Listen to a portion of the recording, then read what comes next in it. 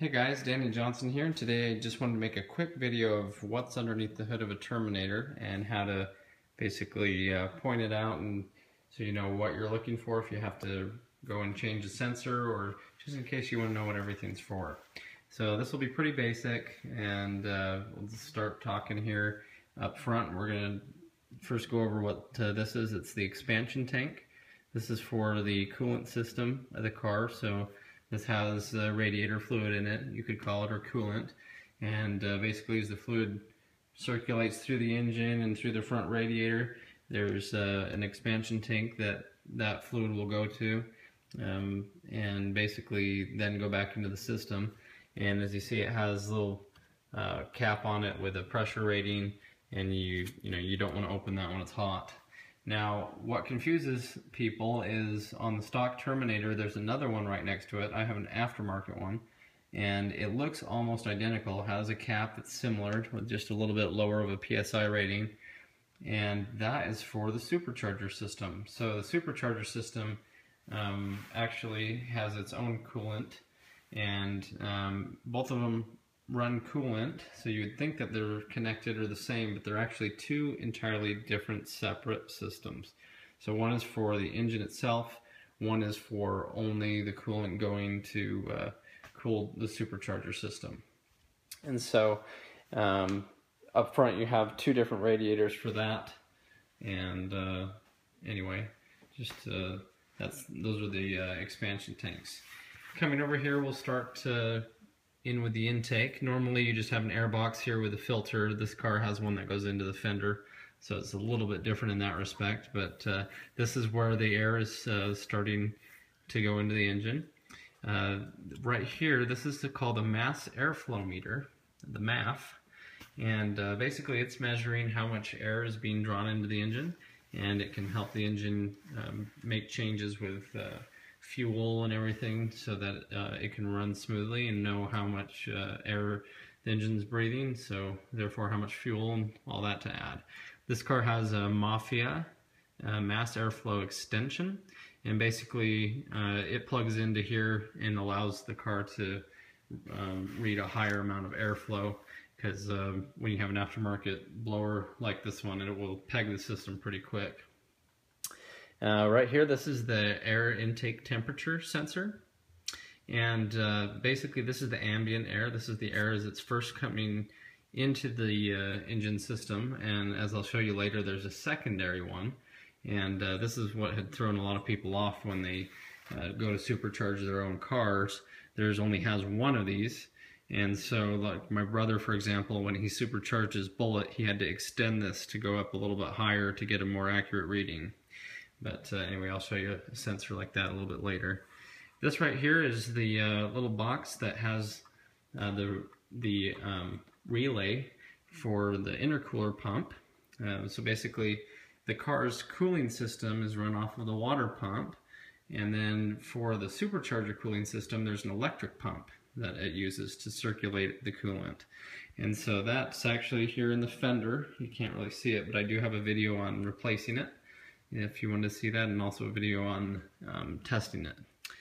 So coming up the air intake here, you also have this little line here, and what it's doing is venting the pressure in the cam covers. Okay, a lot of people call them valve covers, but some people also call it the cam covers, because they technically cover the cams. It's an overhead cam engine. But anyway, basically you have cam covers on each side, and this is venting some of that pressure, and the problem is it's also sucking oil, and when it does that, so there's pre-filters like this that you can buy, there's catch can systems, there's little baby filters that just poke into it and you cap this off, and there's all different things that you can do to change that, but anyway, that's what that is.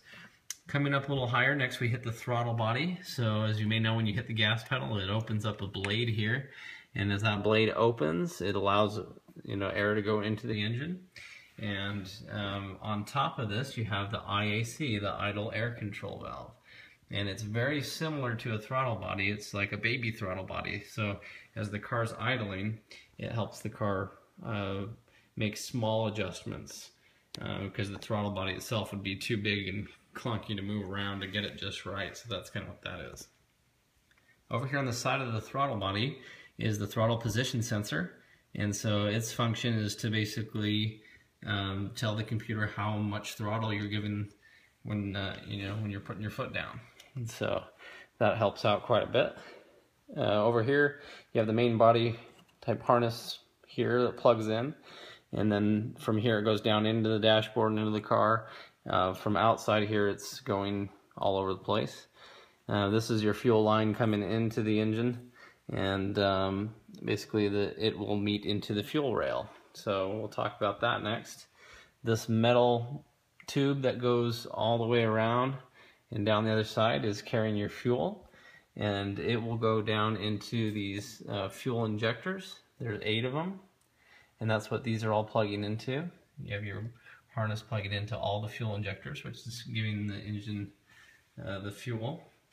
Right here, this is the cruise control cable. So when you set your cruise control, it's basically helping set the throttle body at a certain place so that you can maintain the same speed. Coming around here, basically this is called the EGR, or the exhaust gas recirculation. So that metal tube right there, basically you have a tube that's coming off of the exhaust, and as unburned fuel exits, the idea is that some of that unburned fuel will float back up and get sucked back into the engine to be reburned again. And so basically it's an emissions thing, and it has some other pieces to it over here and over here, and it's just a system of vacuum. You have little vacuum tubes coming off that same pole and everything like that.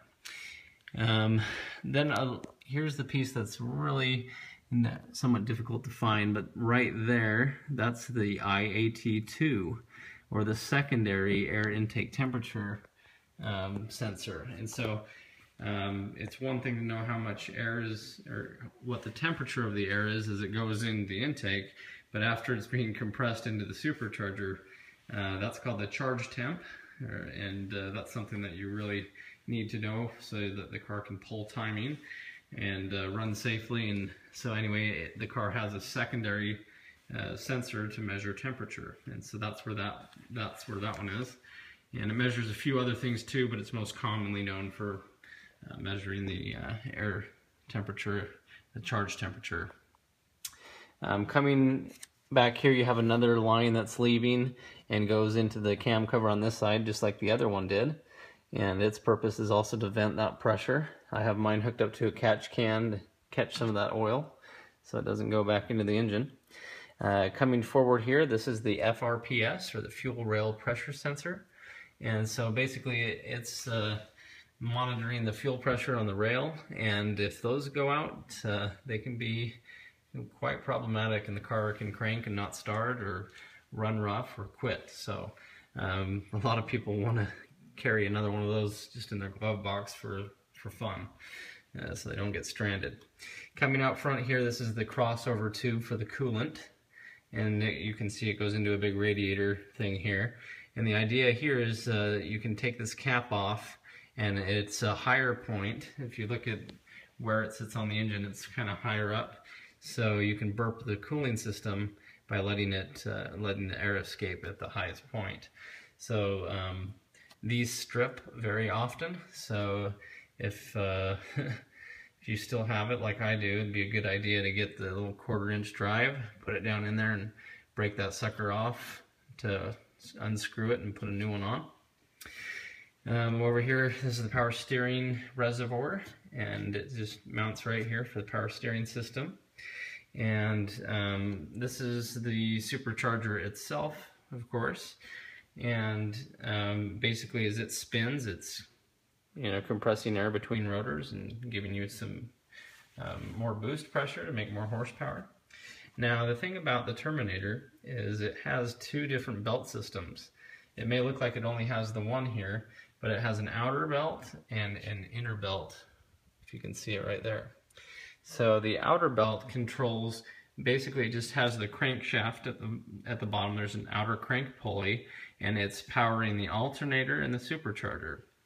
The rest of these are just idlers, so they just spin. It's just a way of routing the belt to make it work. And there's also a tensioner. This is an aftermarket Thump RRR tensioner, but there's also a tensioner for that system. On the inside, for the other belt, that's powering the power steering fluid, the air conditioning, the water pump, which is in the middle, and then it has some idlers there too. Over here, of course, is the battery. Then you have a little fuse panel here that has some other things in there. And this is just a big wire that I added for an upgraded alternator. And I don't know if you can see that alternator down in there or not. Probably not from here. Big chromed out McMahon one, but anyhow, I think that was pretty much it. This is the brake master cylinder reservoir here for your brakes, and then more EGR stuff here at the top. So anyway, that's just a quick walk around of some of the main sensors that you have in here. I'm sure I forgot a few, so put them in the comments and let me know which ones I forgot and why they're important. So anyway, thanks for watching, guys.